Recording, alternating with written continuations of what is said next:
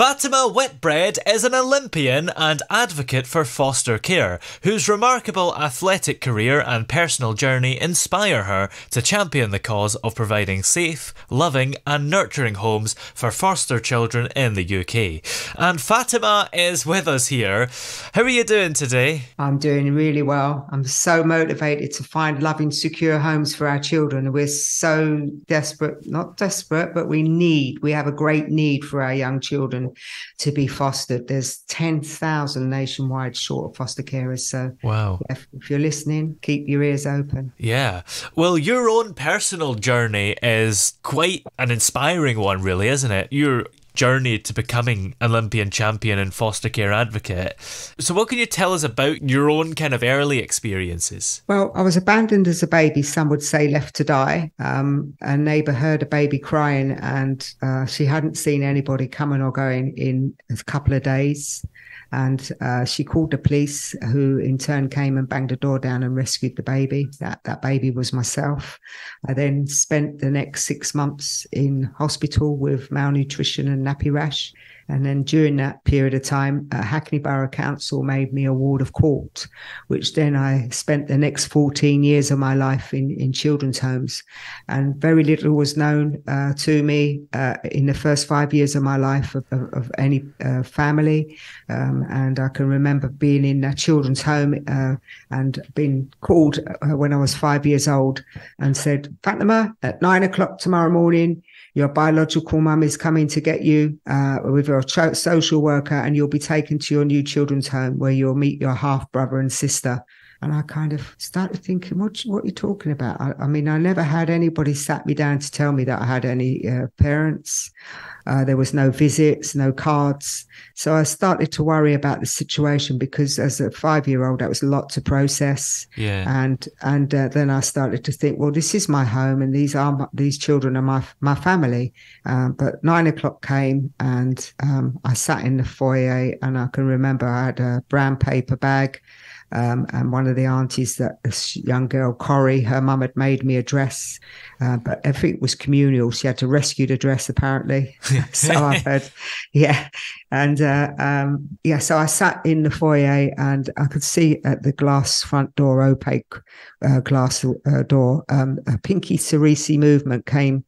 And I waited and the matron opened the door and a very strong whiff of perfume came in. And when I sat there looking, a very large lady came in with black curly hair. And when she spoke to the house matron, I could see she had a gold tooth. And then behind her, and she never once looked at me, this lady, and then behind her stood a very mousy coloured haired, slim lady smiling and chatting away and looking at me and smiling. And I thought, that must be my mummy come to get me.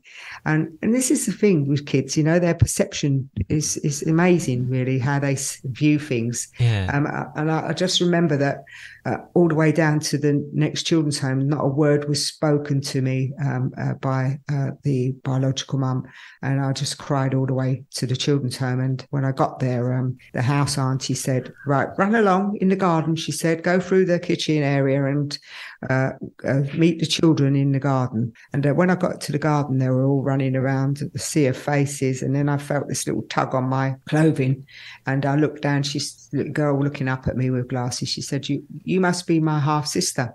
So as I looked down to her, I said, okay. So she said, come, let's go on the climbing frame where all the other kids were. And as I was climbing up the stairs, I then felt a hand come across my chest and someone pulled me toward them. And it was the biological mum, and she's actioning by going, you look after your sister, I cut her your throat. And I was really scared because the kids ran to her, the half brother and the half sister, and they started talking in the mother tongue, in Turkish. And it was at that point I realised that I don't know these people, and I was very upset because I was in an environment I didn't know anything, didn't know anybody, and I felt unsettled and I was crying.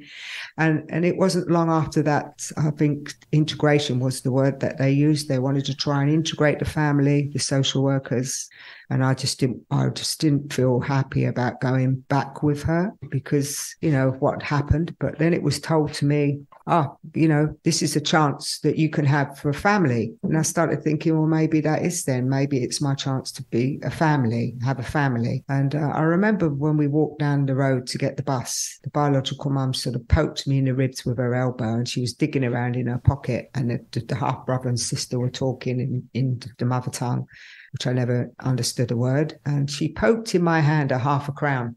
And she said, you go back. We don't want you. Off, she said. And I looked and I was staggered. Like, as a young child, I was crying. I didn't know what to think. But whether, when I got back to the children's home, I realized, I didn't really want to go, but I was also persuaded myself that this was a chance for family life again. And when I got back to the children's home, the auntie said, what are you doing here? And I said, she doesn't want me. So she took the half crown and she said, go on in the garden, off you go. You didn't want to go anyway, she said, so off you go in the garden. And so here's the point I make, that with children today, and what we're trying to do is give them the stability that they need, the love and the security that they crave for. And how important that is, and what a difference you can make to these young children's lives. And with national foster groups, you can look online and check out what it is how you can get involved with fostering a child and making a difference to their lives. And it's so important, because, as I've always said, that children have a right to a safe and happy childhood. And for me, using my platform as a lived experience, and having succeeded in my athletic career, and using that platform to emphasize and relate to the public, and try and create this awareness of how important it is that we give these children a platform so they can be seen and heard, so that they can actually speak and tell you what it is they want, and where decisions are being made about them, are taken quite seriously, because it's so important that, they're going to be future generations, and we need to build a legacy that we can leave for kids and future generations beyond ours. And we've got to start now. We've got to, call upon people to start thinking about opening up their hearts and finding a place in their home where they can look after these children and nurture them, give them that stability they need, and hopefully, the love and security so they can develop into adulthood and be able to stand on their feet and support a family of their own one day. And it's really your own experiences in foster care that ultimately led you to have your career and be the person you are today, isn't it? Yeah, sport was my saviour at school. Often these children, when they live in the residentials in the care systems, they struggle. They struggle very much, emotionally, with emotional traumas and triggers. And, finding something that you can focus on, that you can relate to, is so important. For me, it was sport, and I was able to feel positive about myself, self-worth, and being able to earn the respect from my peers at school and the teachers' support as well. And it was through sport that I found the love of the Whitbread family, and fate had it that, I eventually at 14 had the family that I'd always craved for, family life. And that's why I say, it's so important that we work together to try, to build, the platforms for these children, to give them a safe and secure, experience of family, and also moving into adulthood where they're able to stand on their own feet and support themselves.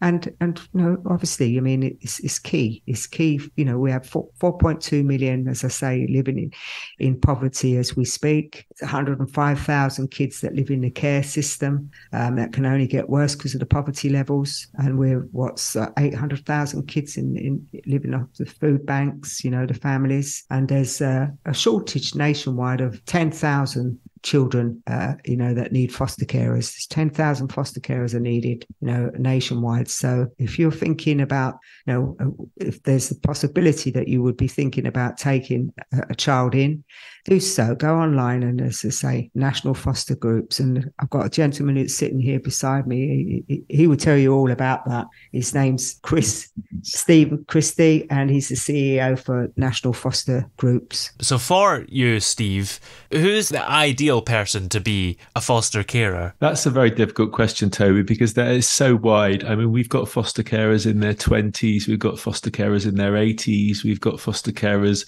that are single, that are married, that are older, where their children have left home, or people that foster alongside having birth children, and they all make wonderful foster carers. You know, I think it's one of the real challenges is there's lots of misconceptions as to why people might not be able to be a foster carer, and actually most of them are untrue. So the phrase we use is, if you've got the space in your home and you've got the love in your heart, then you could foster. And I think beyond that, I think we just ask people to reach out and have a conversation with us at the National Fostering Group, and we've got agencies that cover right across the UK, and you know, we would love to speak to anyone who thinks they might be able to do it. It's a great way to earn a living, and at the same time you can totally change a child's life, and who knows, you know, you could end up fostering a child who ends up being, you know, the next Fatima Whitbread, who wins, you know, world championships and has the whole country celebrating a success. What specific goals or initiatives do the National Fostering Group's recruitment campaign have? I mean, really, it's just about finding foster carers all over the country, you know, and there's lots of different types of fostering as well. You know, we have short break carers, we have long-term foster carers, we have foster carers that look after, that do what we call parent and child fostering, where they're supporting an assessment to assess the parenting capacity of a mum, and we have foster carers that look after children with disabilities. We have foster carers that take children who are in preparation for adoption.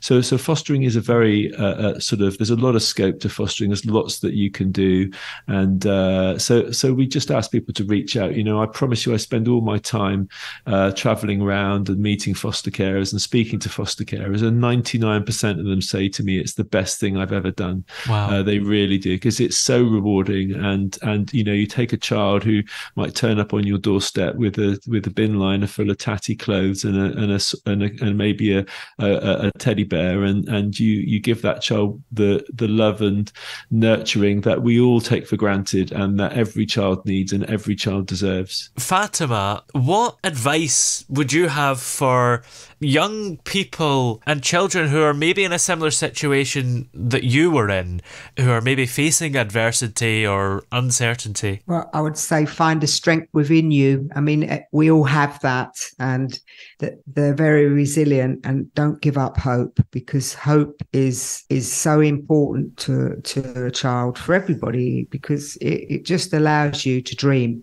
and fulfill your dreams, you know, in terms of there's nothing you can't achieve if you put your mind to it. And I'm sure that, you know, as far as I was concerned, you know, I was very fortunate to be one of the lucky ones, but I'm still in the care systems. I've come back in a full circle to do, this is my ministry, to do what I can for these young people. So don't lose hope. There's a lot of people like myself out there, and a lot of good people like Stephen here that are fighting for the right cause, to give you a chance of a loving, secure home and a bright future. So yeah, be strong, find the strength within yourself, you know, and be loving, kind to yourself. I'm going to do my best, as I said, you know, and through Fatima's UK campaign as well, you know, to bring the care system sector together, to give that platform of one voice, so it can amplify the voice of the children, but also, you know, it will try to change and implement some changes that make a difference to these children's lives. It's so important. And because you've been there yourself, did you feel it was natural, or maybe almost like it was your duty, to come and support this campaign? No, I don't think it's a duty. It's a passion of mine. I've lived that life. I understand it. And whenever I travel the depth and breadth of the country, and I talk to kids in the care system, foster carers, I talk to government departments, social of the care systems, and I've even shadowed social workers too. It's quite a multifaceted job when done right. I've learned a huge amount of what the differences are from when I was in the child care in the 60s to what it is now. But I'm using what I call my power to bear and in helping bring change for these young people. And it's because it's very close to my heart that I choose to do this. Well, where are we able to go to find out more information if people are interested in getting involved and supporting or even becoming a foster parent? Yeah, just Google National Fostering Group or go to nfa.co.uk. There's loads of information on there. I think I just encourage everyone to have a look. Just click Inquire now and fill their details out. And we can get somebody to come around and see you in your home. You can come and see us. We can put you in touch with foster carers. There's loads of online resources we can give to you to help you understand it better. And if you really think there's any chance at all that fostering might be something you could do, then I would absolutely encourage anybody listening to get in touch. Brilliant. Well, many thanks to both of you for talking to us today. I'd just like to say one more thing, if I may. I would like to celebrate the children for the resilience they show and the strength they show, but also, most importantly, I want to thank Stephen for the wonderful work that he and his team do in looking after these children's future. Thank you very much, Stephen. No, it's a pleasure. It's great to be able to help and support these children. They are so special and just need our help. Brilliant. Well, many thanks to both of you for coming on, and thanks for being so open. Thank you. Thank you, Toby. Thanks Thank for you. having us.